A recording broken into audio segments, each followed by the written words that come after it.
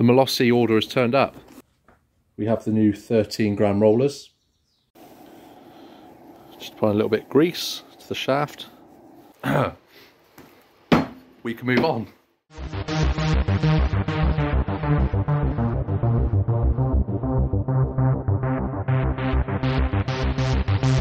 Okay, so in the previous video, I mentioned that I was going to reuse the little luggage rack that comes on the scooters.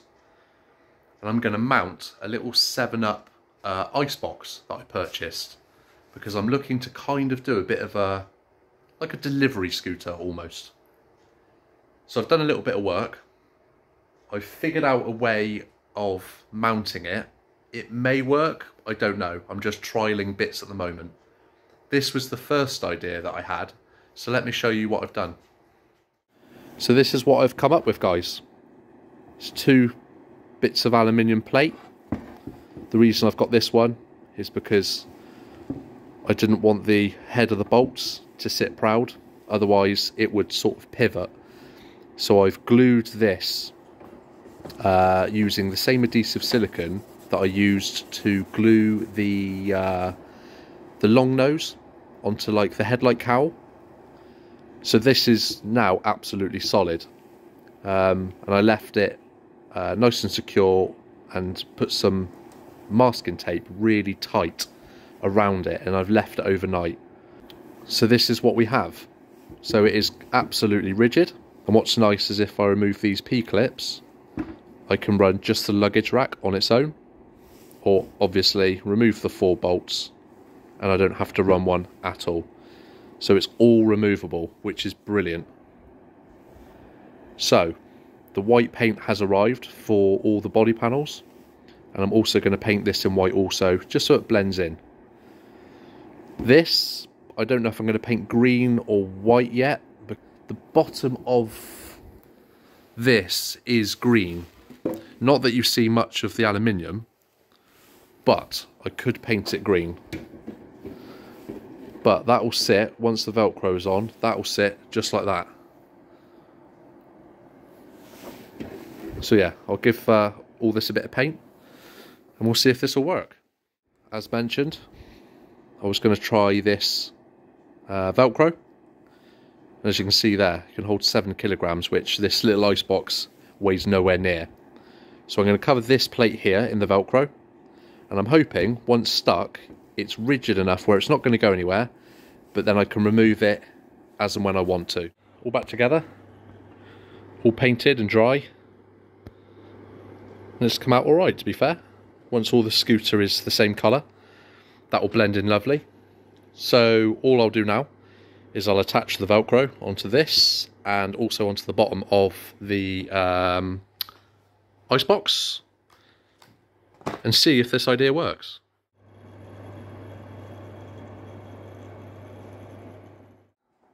It is on. And I mean, this luggage rack isn't exactly light. And yeah, that has worked perfectly. I'm so chuffed. So all I have to do now is try to find a way to attach this so it won't come off when I'm riding the scooter. So yeah, I might be able to use the Velcro maybe, or I don't know. I'll come up with an idea at some point, but either way, that's worked. I'm really happy. What I'm going to do now is put the little reflector back on. That's the old nut. I cleaned it up as best I could, but because I had an M5 domed nut spare, I've put a brand new one on. And I've cleaned this up as best I can.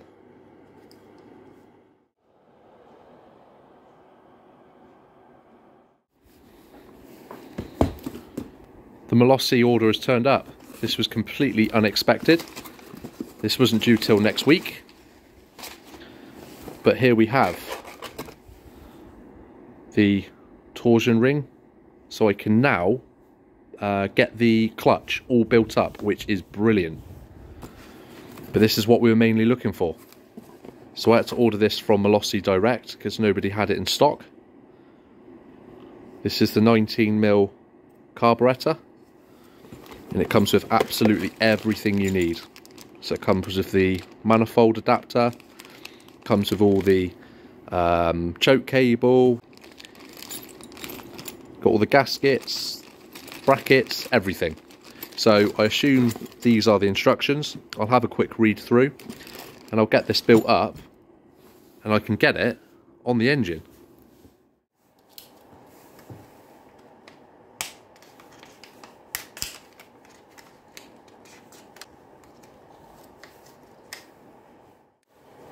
Okay guys, so this is everything we need to rebuild our clutch. So we have the torque driver, which I lightly serviced and gave a good clean. And as I mentioned, if you remember, these are quite expensive. So I've decided to reuse this, because really I don't think there's anything wrong with it. The surfaces are actually really good condition and it operates as it should. We have the uprated torsion spring, which came with the variator kit. We have the new Performance Molossi clutch, which I put in the stiffer springs, and I'm yet to trial these. I might yet replace these with the white ones, which are like a medium stiffness, which is what this clutch came with. But this is a bit of a trial and error. I've also got the brand new clutch bell from Molossi, because the original one was so badly worn that it was just worth replacing when replacing everything else. So, this torsion cap I mentioned, this quite simply fits in there. This then will sit like this. And what we now need to do is try to compress this down so then we can get the fixing nut. Right, we're going to try this technique again. It seemed to work removing it, so I think it will work trying to get it back together.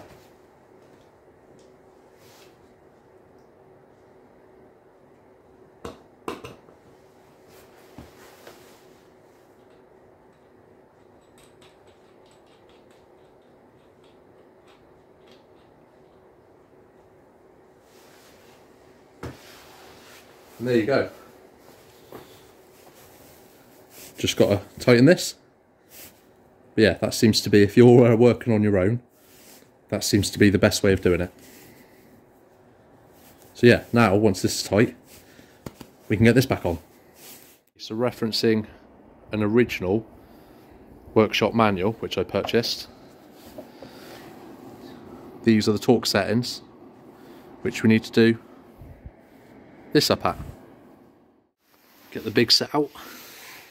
And a 38 is what you need. So, just need to set up my torque wrench.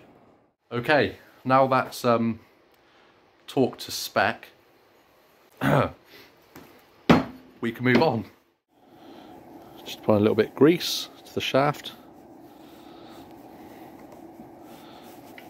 Spins lovely.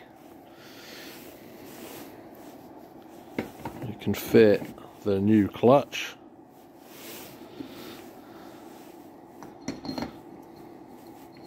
the new bell housing, and then I'll find out using my manual what torque setting to tighten this nut, and we have ourselves an uprated clutch. Now the variator kit. Okay, so first of all, you want to remove the nut and the dry face. Mine's in pretty good condition, which I'm happy about. And then remove the variator itself, and inside you want to remove this. It's these three bolts here, or 3 screws, which you remove to access it. We have the new 13-gram rollers. Now, some only run 3, some run 6. I'm going to run all 6 to start off with and see how the engine feels, because it's really simple to get to the clutch cover to remove. So I can get to the clutch springs and remove them and change them if needs be. And I can do the same with these rollers. So this is the new variator here.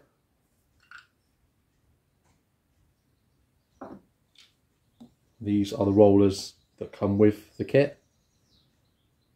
And these are 7 grams. And I've been told that it's best if you go for a heavier roller. And this is why I've gone for the 13s. So we don't need those.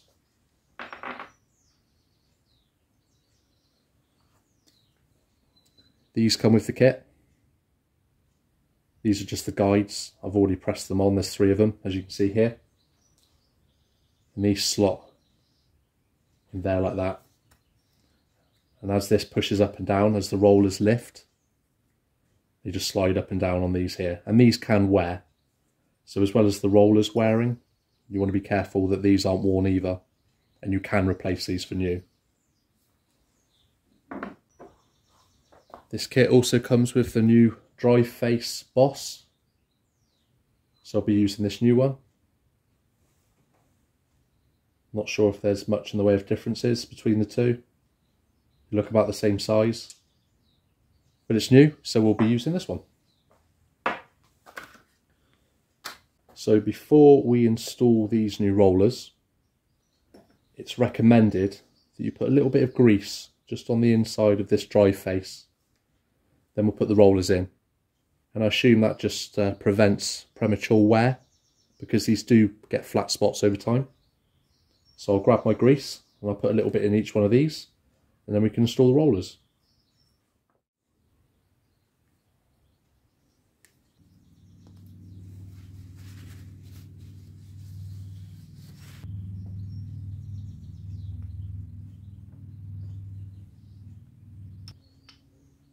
There you go.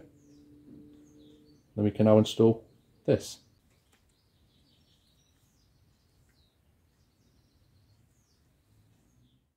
And we can simply put the variator on, like so. And whilst it's here, we can get to it. I'm going to check the pinion gear. It's a little bit dirty. It does operate as it should. But what I think I'll do whilst it's out, just give it a good clean. Seems a shame not to. And then we know that this is also in good serviceable condition.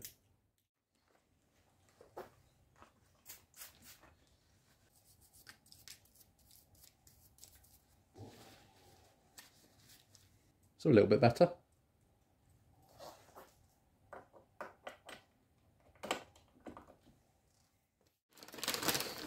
As always, Molossi loves to give stickers.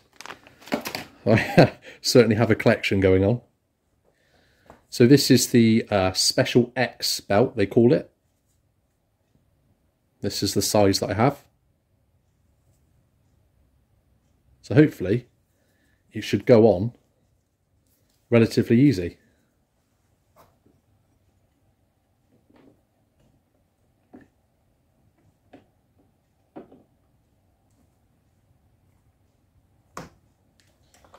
Okay, that wasn't too bad. And with that fitted, we can now fit the drive gear back on. Locate it as best you can. And then once we do this nut up, I'll align the splines, and that should push the belt up on the variator where we want it. Now, one thing I am interested in doing is just draw a couple of marks on the new variator, just with some pen. And once I get this running, I want to know how far the belt is making it up the variator, because that will give you a better top end. So with that, that's when you can start making adjustments to the rollers, the clutch, until you get it absolutely perfect. Because you want to maximise that surface as best you can for better range. So I won't be able to torque these nuts up, as I am waiting for a, so it's just called a universal tool. And it's basically just like a Y-shaped prong. I'll see if I can post a picture. Just so you can hold this rigid whilst you torque these up. I don't have one of those, so one of those is on order, but it's not a problem. It's on. Okay then guys, so other than these two pieces just here, which need prepping and painting, all of the fairings are now complete. So they are in grey primer, ready for the base coat, which will be a white. I'm not quite sure yet if I'm wanting to paint the front mudguard green, because that's the two main colours really. A little bit of red, but predominantly it will be the green and the white, just like the little cool box. But I can get to that. But it's gone on really well. I've had to flat back the side panels a couple of times, just because there was some imperfections just here where the sticker was removed. But I'm really happy with the result.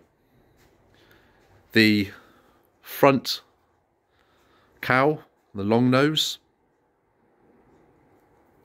has come out really well. It's taken a long time, but it's definitely worth the effort. I'm pleased to say that I think a lot of people wouldn't really pick up on the fact that this was once two individual pieces.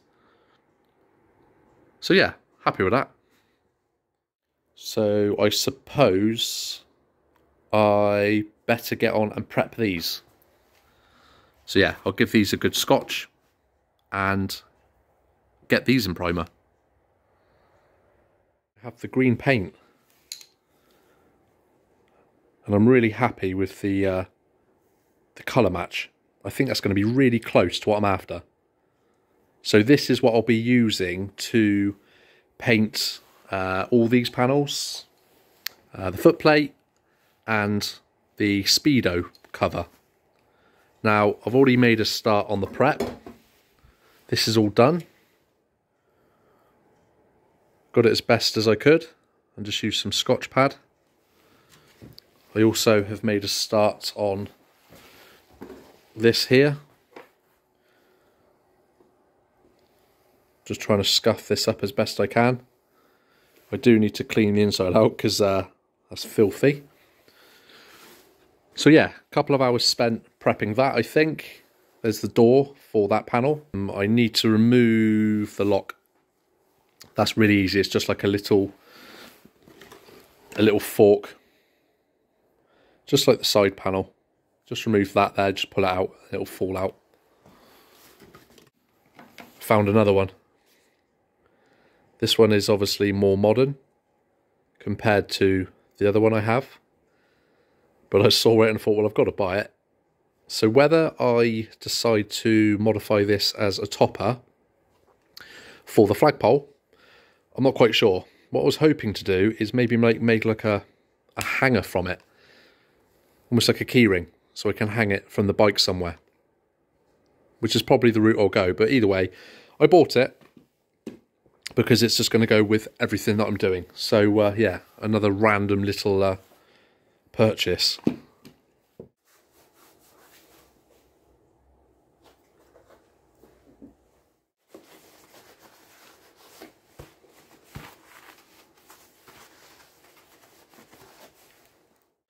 So this is now in primer. This is a white plastic primer because I want the green to come out as light as possible. Whereas these panels I did in the grey. As you would have just seen, I've just prepped this.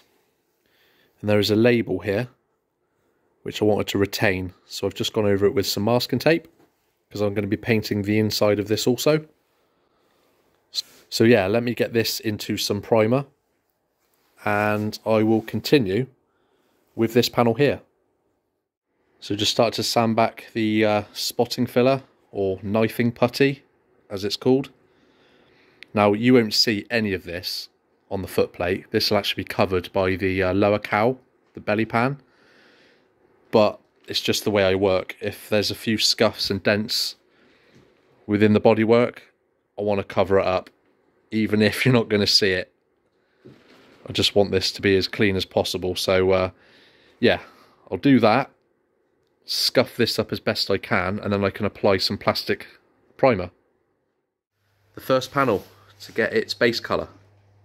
So I'll do 3 coats of base and I tend to do 3 coats of body shop lacquer. So this is the smallest panel, so I thought I'd give this a go and see how this comes out, and then continue with the rest of this. So I'm going to crack on and complete all of these panels and get them in their final base colour.